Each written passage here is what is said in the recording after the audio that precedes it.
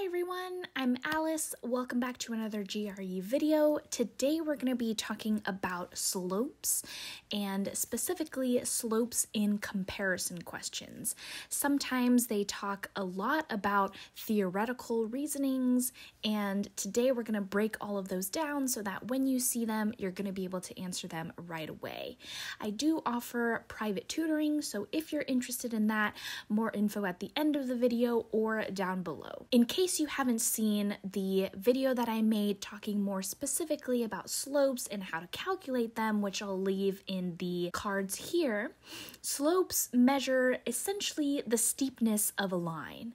A lot of times you'll see a line written in this way: y equals mx plus b, where you have x and y, which represent the actual placement of different points on the graph. And m here represents the slope, and b is going to be a constant. M and b are numbers that never change. A good hard and fast rule is that when you have a line that goes from the bottom left to the top right, that will give you a positive slope. And when you have a line that goes from the top left to the bottom right, that will give you a negative slope, just like I've shown you here. In order to actually calculate the slope, or what slope really looks like, is this. An easy way to remember that is rise over run, meaning the change in the y, so the change in the height, divided by the change in the x, the run, or how far the line moves horizontally. In order to actually calculate that, if you have 2 points, we want to give the points numbers. We want to label the points so that you're not getting confused. So we have x1 and y1, x2 and y2. And to get the difference and to get the slope, we have the change in the x, y2 minus y1, divided by the change in the x, which is x2 minus x1. When you have the actual points, you can actually plug those numbers in. The problem is that when you see a lot of the comparison questions on the GRE, they're going to look something like this. Here we actually do have the points, so we can do a few calculations, and I'll use this to illustrate the idea. So when we see the actual question, you'll be able to answer that. So again, remember that the slope is the change in the x divided by the change in the y.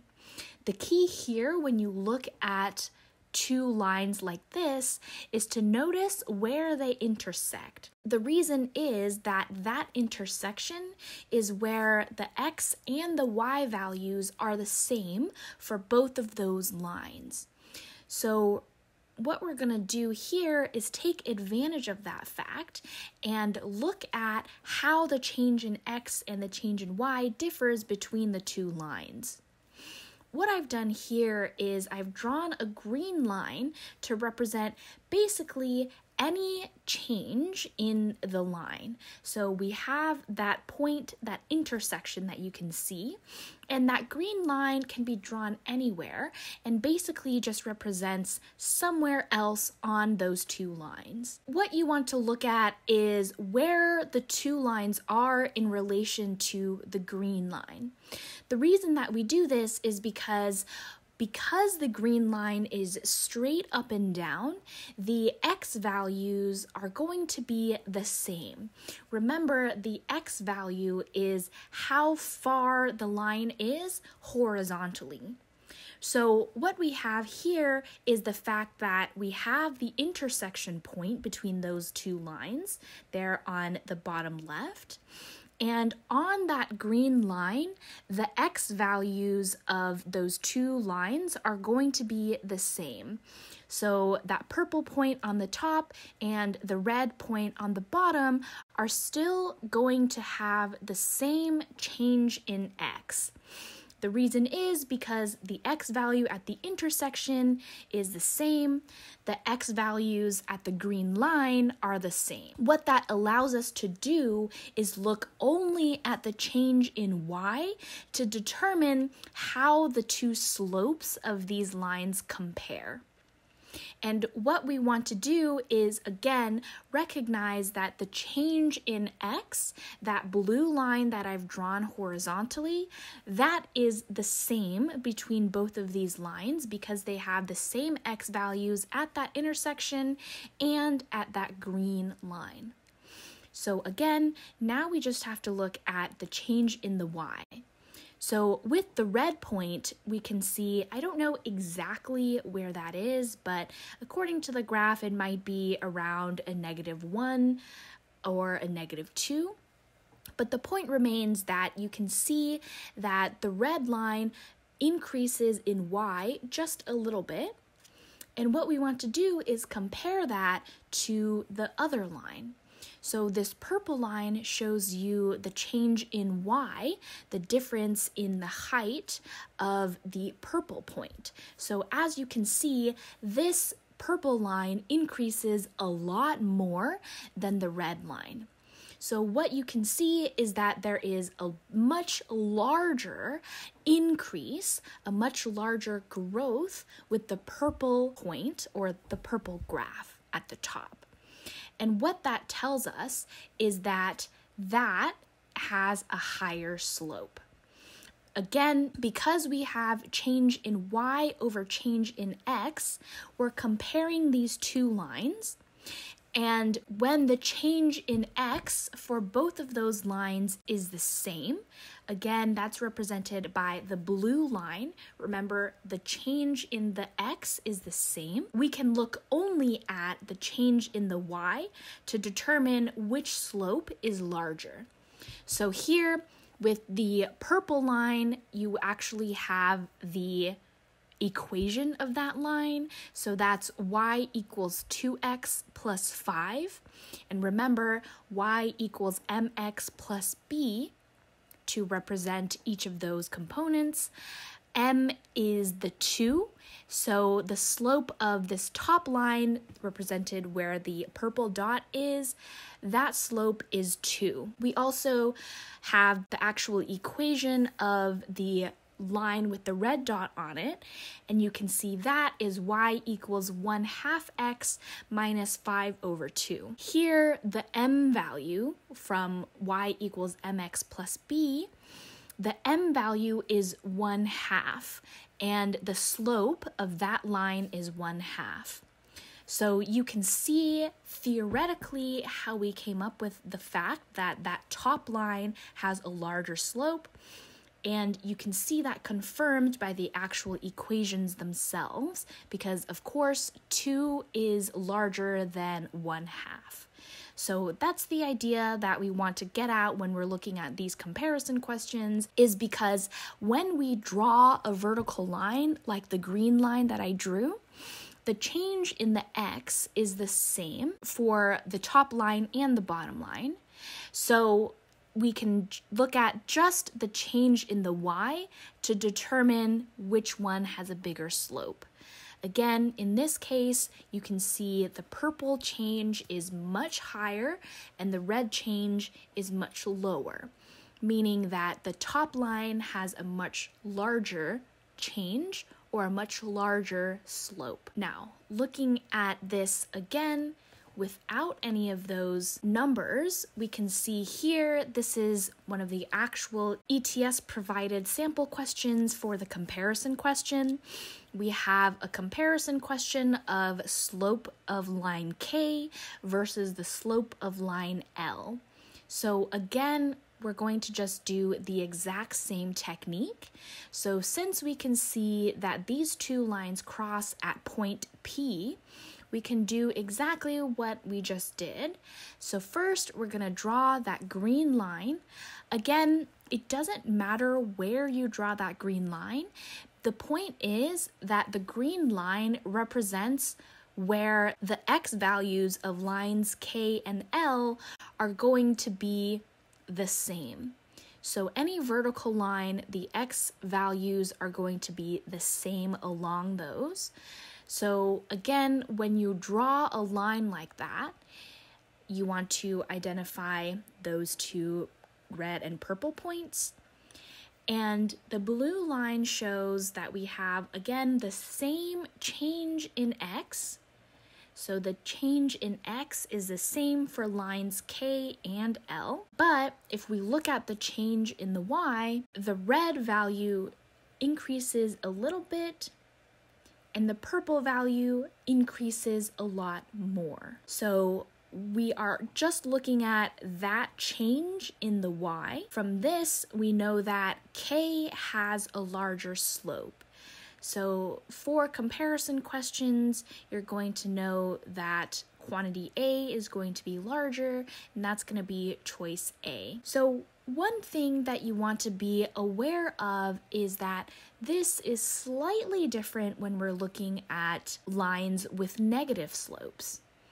The idea is still the same, so here we still have a graph with two lines that intersect at some point. Here they've labeled the lines L1 and L2, so we can just say line 1 and line 2. The comparison is between the slope of line 1, quantity A, and quantity B, the slope of line 2. So we're going to do the exact same technique because of the exact same principles. So again, we have the green line representing the x values staying the same.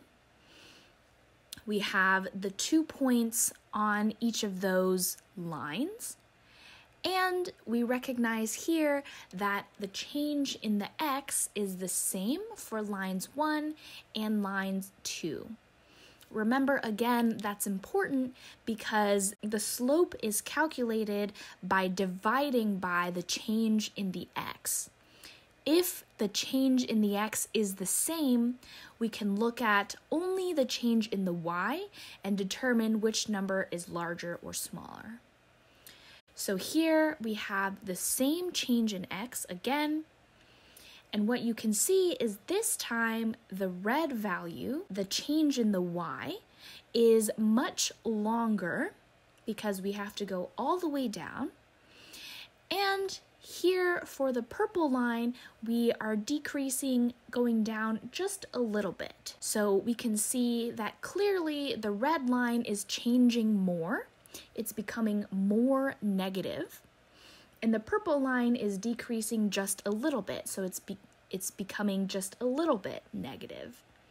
So I've written this down here to make sure that you can understand it.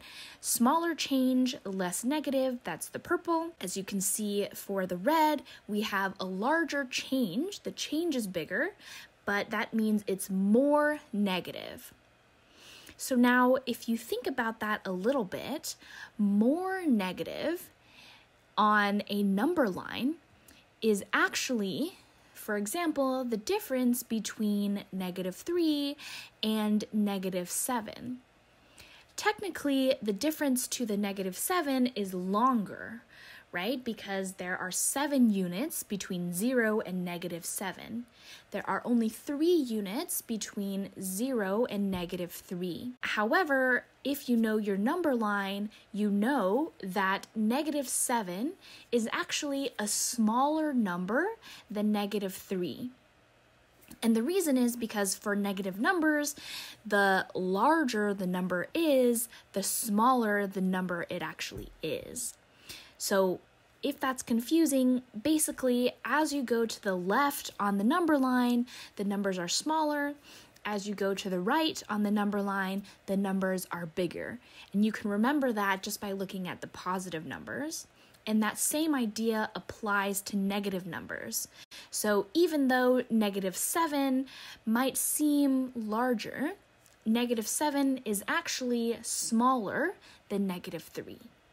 So -7 is smaller than -3. That's an example. So when we look at all of this again, the red with more negative, that actually gives you a smaller slope than the purple with less negative. So what we have here is that line 1 with the purple dot actually has a larger slope. And again, the reason for that is because with negative numbers, you want the smaller, the quote-unquote smaller negative number. So just remember that when you're dealing with negative signs, you want to make sure to always check yourself. You can always draw a number line on your scratch paper or anything if it really helps you out or if you need to remind yourself of that. Just to recap, the slope of a line is the change in the y divided by the change in the x.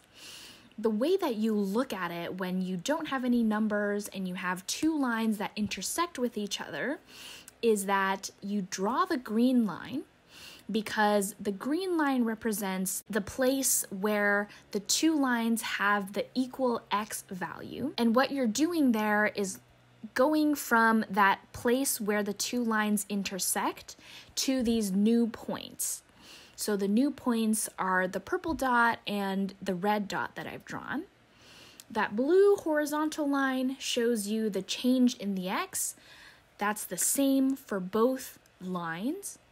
For the red line, that shows you the change in the y for that line. And the purple shows you the change in the y for that line. Here, because the purple line shows a lot more positive change, we know that the top line has a larger slope than the bottom line. Hopefully this makes sense. As you look at a few more of these questions, you should start to get it. Otherwise, you can always rewatch this video and hopefully that will help you out a lot. If you need a little bit of extra help, I do offer private GRE tutoring. It is totally dependent on what your needs and wants are because you're just going to be working with me. The way that it works is we can do either writing, verbal, or quant, and I work with you to determine what you want to look at, what content, what kind of example questions, and what kind of study resources that you want to use. I can provide all of those as well and teach you a lot of the strategies and show you a lot of examples on how to do different types of questions.